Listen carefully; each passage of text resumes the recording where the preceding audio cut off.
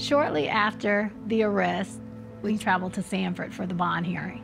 George Zimmerman could bond out of jail today. The man who shot and killed Trayvon Martin will ask the judge for bond. That was the first time that we actually came face to face with the assailant of our child. To have to look at the killer of the child, the person took his breath away from him. I don't know what I would do if the person who killed my child was in front of me.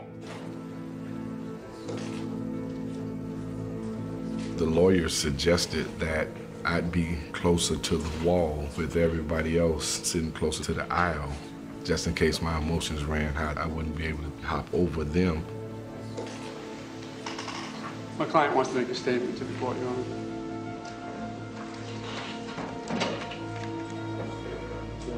I wanted to say I am sorry for the loss of your son. I did not know how old he was. I thought he was a little bit younger than I am, and I did not know if he was armed or not. I could hear a person speaking, but I tuned him out because I didn't want to make myself angry.